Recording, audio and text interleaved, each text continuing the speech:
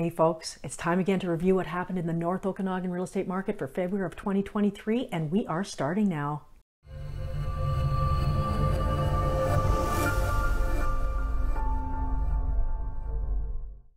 I'm Lisa Salt with RE/MAX Vernon Salt Fowler with the latest info on Greater Vernon and the North Okanagan's real estate results.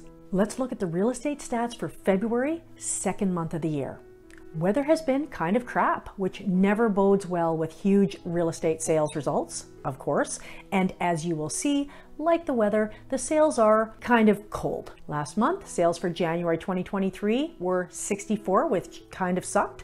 This month's sales were up to 108, which although up from January of this year, down from February last year by 45%.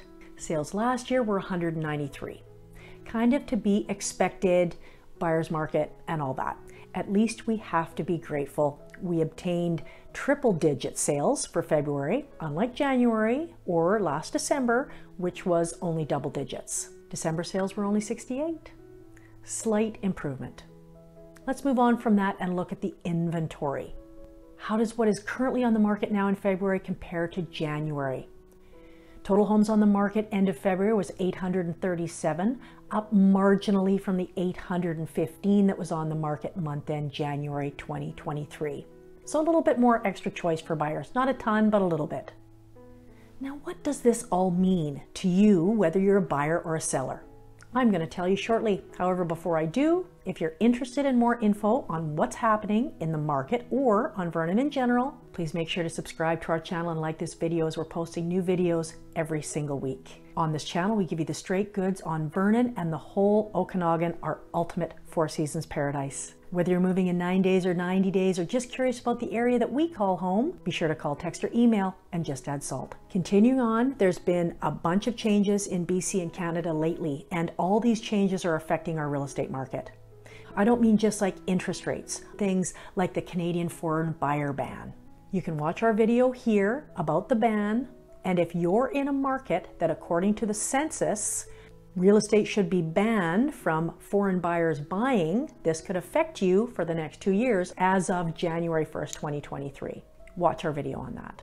Then there's the new regulations from the Strata Property Act in British Columbia, banning rental restrictions and age restrictions on all strata properties in BC. Now that may initially seem like that would create more sales. However, we've seen in some cases that hasn't been the case. We have some folks wanting a no kids atmosphere, yet aren't quite 55 years old. So they don't wish to buy in a certain complex that don't have those restrictions in place anymore.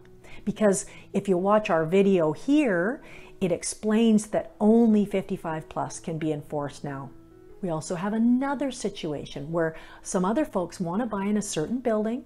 However, that building is now looking to enact a 55 plus restriction when there was a 19 plus restriction before. So 19 plus is now banned, but 55 plus is okay. So there's confusion from the buyers, and sales that would have otherwise happened have now disappeared because of these strata regulations. Thirdly, there's the BC home buyer rescission period regulation, which is endeavoring to cool off an already cooled off market, or just watch our video on the rescission period here. Apparently, when in doubt, enact a bunch of new regulations to confuse buyers, sellers, realtors, even lawyers are confused and don't have answers to some of the fine points of these new regulations. Anyhow, we have done our best to explain with our videos the regulations. The effectiveness of these regulations have yet to be seen, of course, and as time goes on, we'll see what happens. Absorption crept over the 15% in February to 17.17% for all property types, which is nice to see. That's more in the balanced market territory than the buyer's market territory it was last month. It's a bit surprisingly, we have a few multiple offers in the market again in certain areas. So what does this mean to you as a buyer? The number of sales are down from last year, 45%. So let's take a moment to look at all three areas. North Okanagan, as I said, down 45% year over year. Central Okanagan down by 52.63%, and the Shuswap down 62.96%. What this says is that the demand for homes in these three areas has decreased dramatically. Well, because of the rise in interest rates, of course. As interest rates rise, fewer and fewer people can afford to buy a house. Yes, buyers' rates are up. However, previous to this year, sellers have had the power to dictate to buyers what their house is going to sell for. Now, buyers, you have a choice. The market has shifted to a more balanced market, and in some places, as we discussed last month, a buyer's market. Sellers have had and will have to get more aggressive in the price of their homes to compete with other sellers and to attract a buyer, you. Sellers, of course, can refuse to accept that new reality that the price of their house has come down, maybe a little slightly, maybe a little more than slightly. However, those sellers are just going to sit on the market with no offers. For you, Mr. and Mrs. Buyer, this is a good thing. There is more inventory to look at, more houses to choose from, and in some cases, you can actually bargain with the seller. Sellers, as I just said, the market is not what it was, and it's slipping away a little bit at a time. Not to say the market isn't still good for you. I mean, it is. It's just not where it was. It's not a market where you can price way above the market and wait for the price to catch up with you, or wait for the market price to catch up with you, because prices aren't increasing. And as we talked about last month, you always have to price ahead of the market in any market to effect a sale. There are always three things that need to come into alignment for you as a seller in order to effect a sale: exposure, condition, price.